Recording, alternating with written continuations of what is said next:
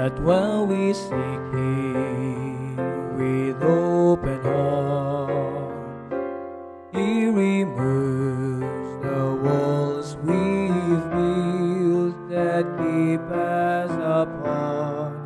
We trust Him to unite us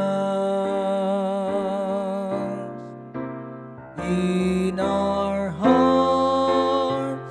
We're undivided,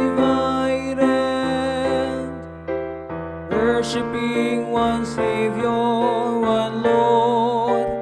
In our hearts, we're undivided, bound by His Spirit forevermore. Undivided,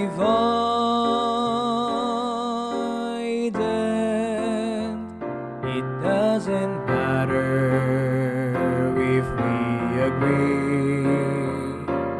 All He asks is that we serve Him faithfully and love as He first loved us.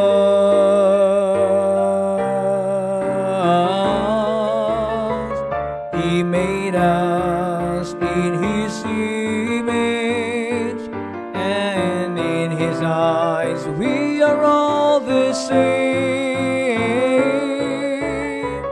And though our methods may be different, Jesus is the man that will remain